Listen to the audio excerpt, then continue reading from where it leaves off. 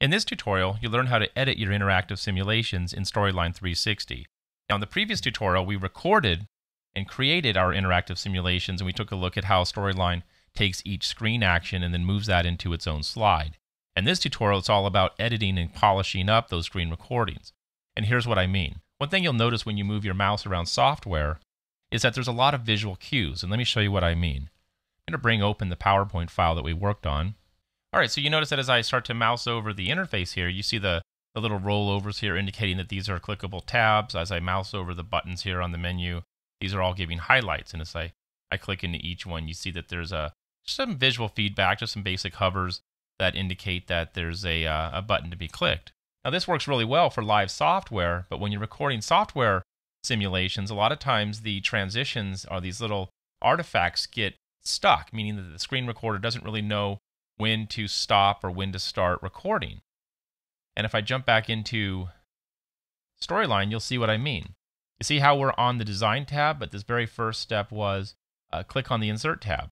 Right? You see how the Insert tab is just a little bit shaded differently than the other tabs? That's just because Storyline had picked up the hover state when I moused over the Insert tab. And if I click here, yep, you can see how the Shapes tab is also highlighted, indicating that this is where I need to go.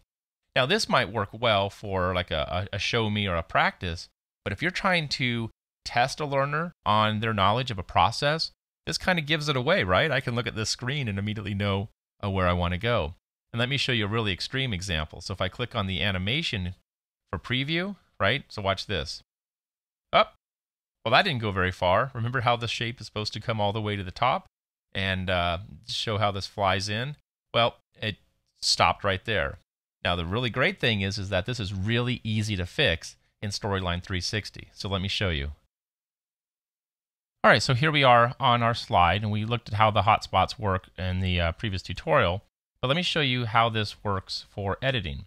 If I move this hotspot out of the way, you see that there's the shading right there for the Insert button, right? That's where we want you to click. Well, Storyline picked up the hover state for that.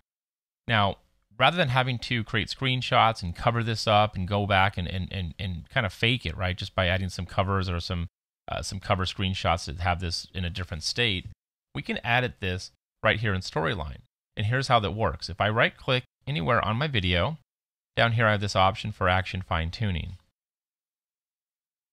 Now, when we create the screenshots, when Storyline creates the screenshots for each of these slides, it's actually taking it from that source video that you recorded, which means that you have access to every single frame that you captured.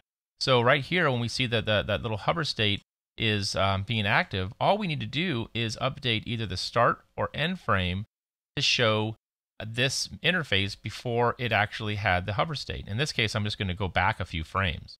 So I can click previous frame, and you see how the mouse just moved off? Now, if it's really extreme, I can always drag this, and that might be fine too, right? So what I'm doing is I'm taking frame 115 versus 128, but notice right here, and it's a little small, I know, but you don't see that hover anymore. And let's go to the next slide.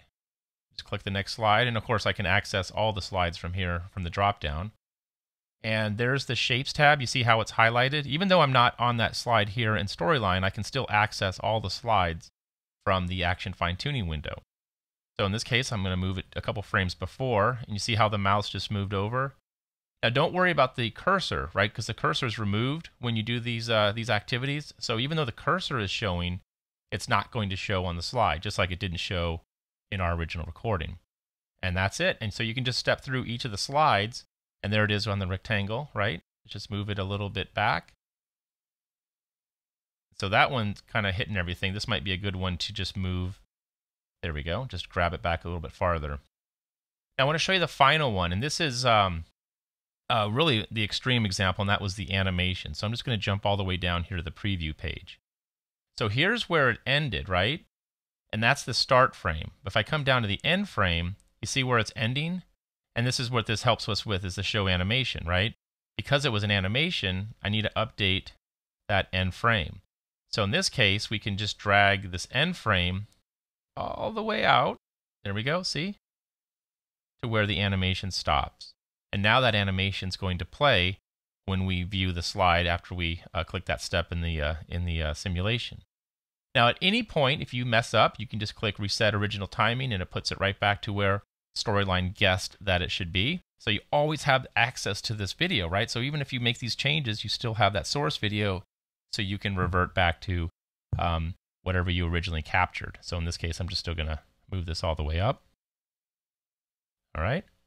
Go ahead and click OK. It's going to make the updates to the simulation slides. All right, so let's go ahead and just preview our new slides, our new simulations. So preview the scene. Okay, so here's our updated screen simulation, right? So here's the insert tab. You see when I hover over, I still see the caption, but there's no background, there's no hover state that's showing through. Same thing here with the click the shapes grid, right? There's nothing indicating it like it was before. And then same thing with the rectangle. And I think that's as far as we got right here. Now let's go ahead and check out the preview, right? This was the animation. So here's where it starts. And then when I click preview, the animation should continue all the way to the top of the slide like we set it up initially. All right, so there it is. Go ahead and close our preview. All right, so let me show you one more trick that you can do with Action Fine Tuning. Now I'm going to go ahead and pull it up right here. So let's say you needed a screenshot anyway. You wanted to cover some things up, or maybe you wanted to hide some sensitive or confidential information, or you just wanted to touch up the interface more than just the start and end frames. If you have Action Fine Tuning up, you can just right click and you now have some options for either grabbing that source video of the entire MP4. You could export a clip, right? So if you just wanted a small clip of the start and end frame, you could export that clip. You can save a frame at the project size or the original size, right? So the original size would be the bigger size that you recorded. Project size is the current size it is here in Storyline. So you don't have to just open up one slide. You can actually scrub through, right, the entire video and find that frame you need to export. Right click, choose say frame, and you're going to grab frame 875. So it's a really great way to get a high quality screenshot without having to just take a screenshot of the slide.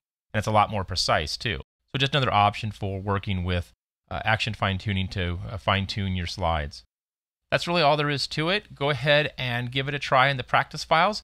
Try doing some animations in PowerPoint. That's one of the easiest ways to test how those interfaces, those modern interfaces work, and how they create artifacts with software simulation. But it's really easy to fix using Action Fine Tuning. All right, so if you have any questions, go ahead and please post in the forum, and we'll be more than happy to help you out.